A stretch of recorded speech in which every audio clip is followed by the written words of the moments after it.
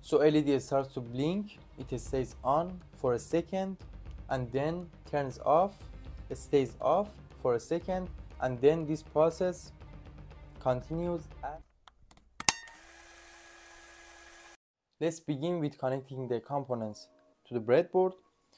So I'm going to connect my LED with cathode, which has the shorter lead, on the left side of the breadboard, and anode on the right side.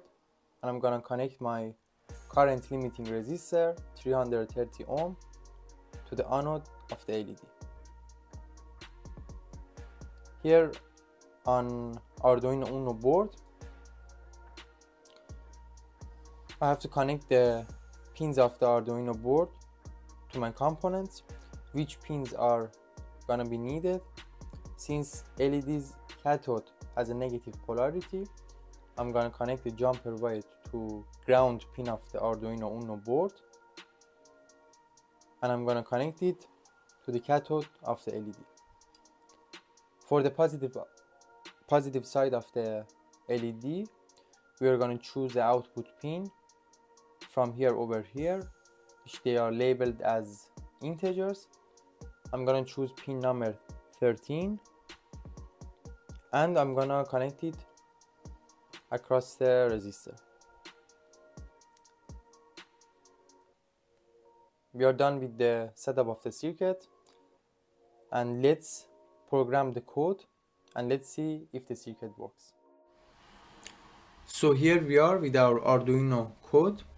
I'm gonna explain how the code works. In the first line, we have defined a variable LED1 and assigned the value to it, which is 13. Then on line 5, we have configured this pin as an output pin with the function of pinMode.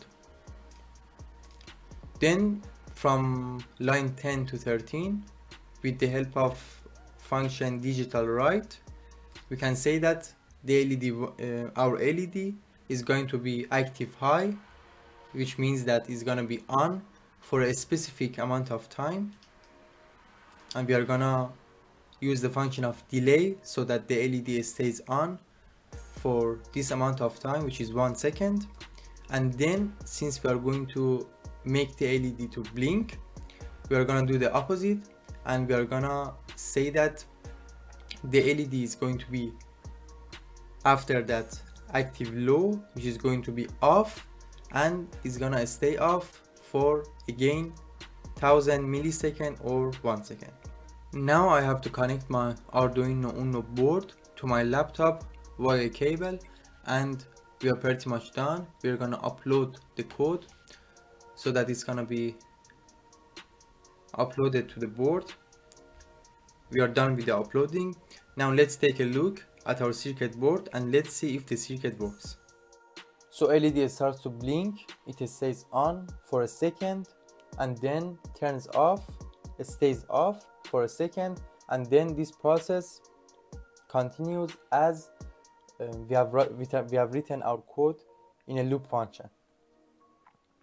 So as you can see, the LED which is connected to the pin 13 of the Arduino UNO board is also starts to blink. Arduino board's pin number 13, it has its own LED, and because of that this LED starts to blink. And I have connected my Arduino UNO board to my laptop via this cable, as you can see, and everything looks pretty much perfect. So that was the whole idea with the LED blinking circuit using Arduino UNO board. You can of course change the LED's flashing rate by changing the delay time. We have used 1 second, but you can play with it and you can use another values. Thanks for watching this video.